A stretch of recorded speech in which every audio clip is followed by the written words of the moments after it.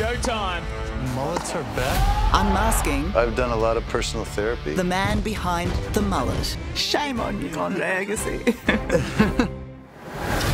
On 60 Minutes. I was trying to discover who I was in a pretty Lord of the Flies environment. The contradictions of Andre Agassi.